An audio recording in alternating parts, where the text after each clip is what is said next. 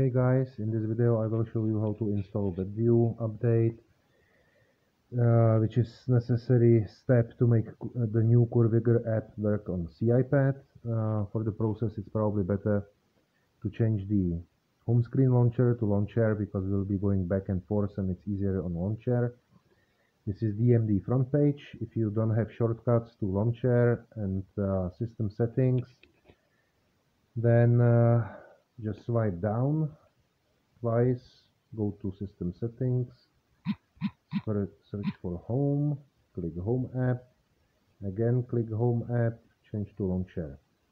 Now we need to go to Magisk, but you don't see the app in the list of apps, so first we need to expose it. Just long press on the home screen, a little menu will pop up, select home settings, go to app drawer, click hidden apps and unselect Magisk. Go back to home screen. Now we can see Magisk in the list of apps. So let's open Magisk. Normally it opens on the home screen. At the bottom there's a selection of individual other screens. So let's go to modules and we will be installing one from storage. But first we need to download it. To do that, just simply open your browser. We're using Chrome. Go to our website, news, and click on the file referred in the first step of the step-by-step guide. So just click on that. It's gonna be downloading a file.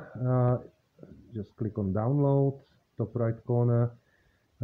It's taking a while. I have bad Wi-Fi connection right now, but you will get a pop-up asking you if you really want to download the file because it's unsafe and whatever.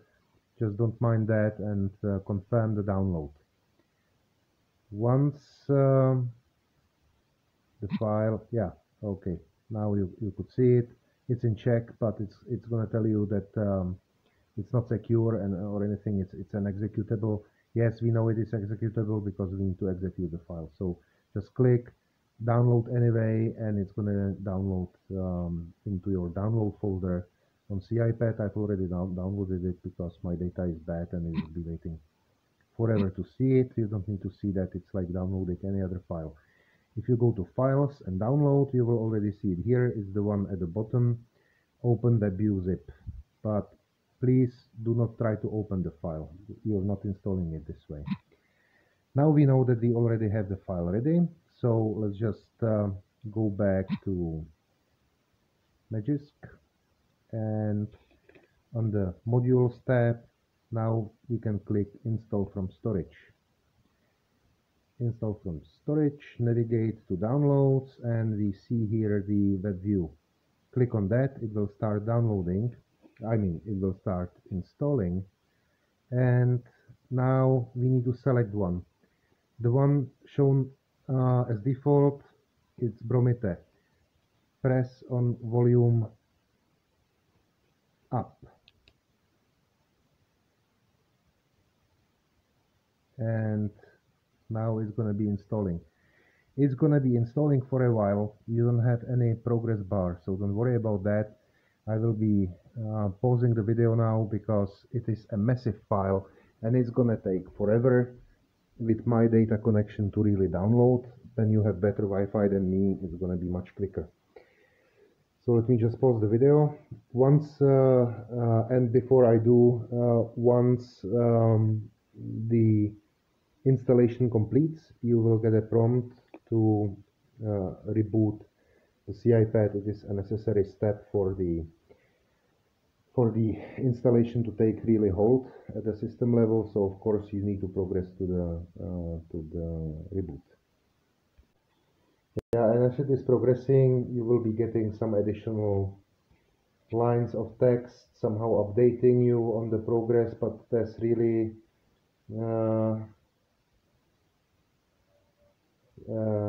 yeah, okay, that was actually pretty quick.